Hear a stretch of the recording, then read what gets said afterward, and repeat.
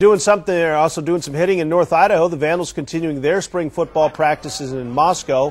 One thing that Rob Akey is trying to teach his team is to win. The Vandals have just a handful of wins the last 2 years under Akey.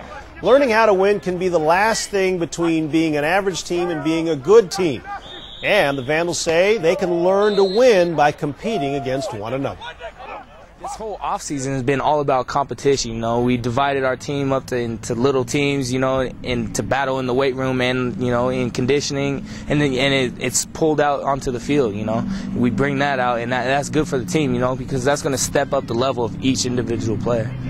And the spring drills will continue in both Pullman and in Moscow. The Eastern Eagles will start their spring football practices next week in Sheen.